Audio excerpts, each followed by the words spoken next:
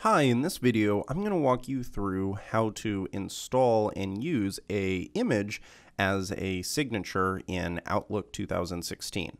So here on the desktop, I have an image that I want to use as a signature. And so this is just a regular JPEG or PNG type image. You can use either format and it'll work perfectly fine.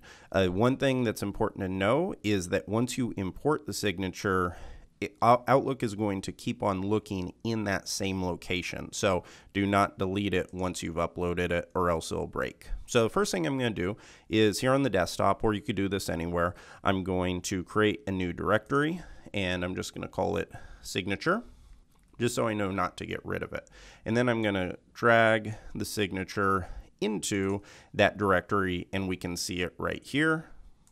And I'll close out of it. Now in Outlook, I can come to the file menu here on the top left hand side and then come down to options. In options, I just go to mail and then to signatures.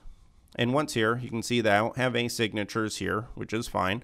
And so what I want to do is create a new one, and I'm going to call this one strong and hit OK. And then I'm also going to say what email account I want it associated with, and if I want it on new messages and reply or forwards. These are optional. You can have it so you just choose it dynamically, or you can have it so it pops up automatically just like this. So that's all you have to do. Now we're in the strong signature because it's highlighted. If you had multiple ones, you'd have to click on one of those ones. But since we just have one, I can click there.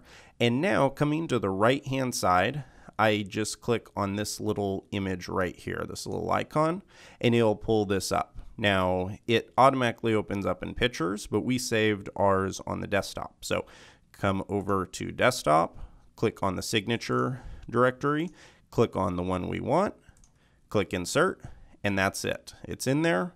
Now all I have to do is hit OK,